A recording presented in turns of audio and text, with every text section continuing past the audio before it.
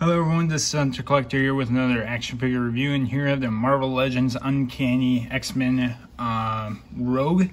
And I don't have the original Rogue from the Juggernaut Build-A-Figure. For one, she's extremely expensive, and two, wasn't able to get it back then anyways.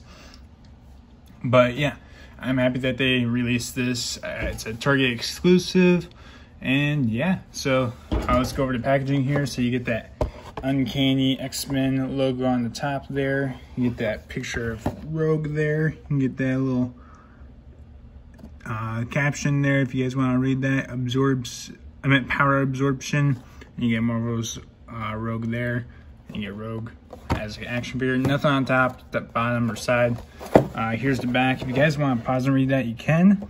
And then here's the UCPI. But besides that, let's crack her open. And here's Rogue out of the packaging here. So let's go over accessories first. So first you get this ungloved hand where she touches them with her bare hands to get the power, her power absorption, to get their powers.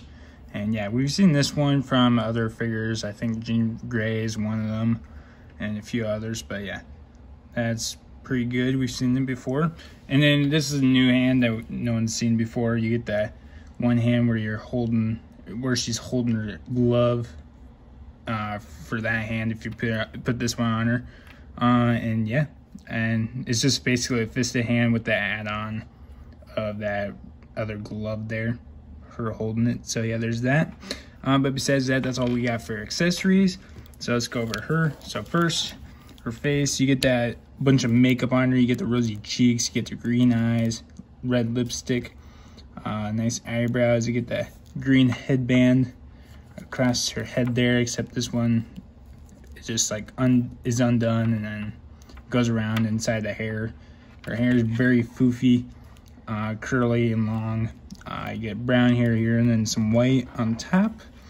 And then yeah, and then you get her original suit. You get the little vest jacket or jacket here. You get the X-Men logo there with the red and black. And yeah, and then you get this nice green line across the side here. I get a little bit paint bleeding through there near the thigh area. You get this belt here with the red X there, and yeah, it's pretty skinny belt there. This is a separate piece for a jacket, and you get that black X outline on the chest there, and yeah, and then it's not gonna bother me a whole bunch, but they leave a little bit out room for you to be able to see the little outline in the inside there, but it's not gonna bother me a whole bunch.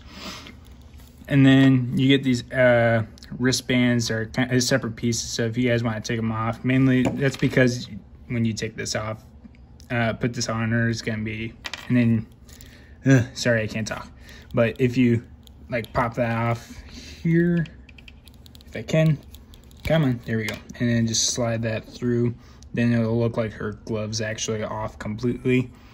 And yeah, and then just pop it back on. She does come with one pair of fisted hands there. You get the yellow gloves, and yeah, you get which one was it? It's either, nope, it's this one. You get a little bit I got a little bit of paint chip or green bleeding in there, but yeah. And then yeah, you get the long boots there with that green lining in there. You kind of missed a little bit there. Kind of missed a little bit on the green there too. It's kind of hard to see. It's not gonna bother me there not much, but here it's kind of bothering me just a little bit. But yeah, and then yeah, you get the yellow long boots there. You get this extra piece that is separate. It's very skinny plastic there. Same deal on the other side. And yeah, let's go over articulation here. So she can look down just that far, up not a whole bunch, mainly because her hair's in the way. She could kind of look left and right. It's kind of tough because of her hair, like I've said. A little bit of head pivoting, hair problem again. Her shoulders can move out that far. You get 360 rotation around the shoulder there. She has single jointed elbows. Please give us double jointed next time, please. You get a little bit of rotation around the elbow there. Her wrists can hinge down that far, up that far, 360 rotation around there. She has a diaphragm joint, so she can go forward just that far, backwards quite a bit. She can go side to side.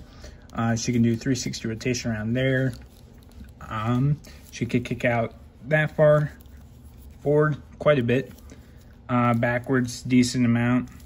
She has a thigh cut here. You got double jointed knees there. Her ankles can hinge down that far, up just that far, and you get a nice ankle pivot. So I'm glad I got this figure. Just some paint mess ups there, green bleeding through, and a few others. The head is a little bit of a problem because the hair is super thick and doesn't want to move the head that much. But besides that, I'm really happy I got this figure. I don't have the other old figure to do a comparison on. I think the only difference was maybe a little bit of paint difference and a head sculpt, I think. I'm not quite sure. I'll have to take a look again at that. But yeah, I'm happy about this figure. I'm happy I got it. I'm pretty sure sometime soon this one's gonna get extremely high price. If you guys try to get it later, it's gonna be very valuable later on. So but yeah, I'm really happy I got it. But besides that, that's all I've got.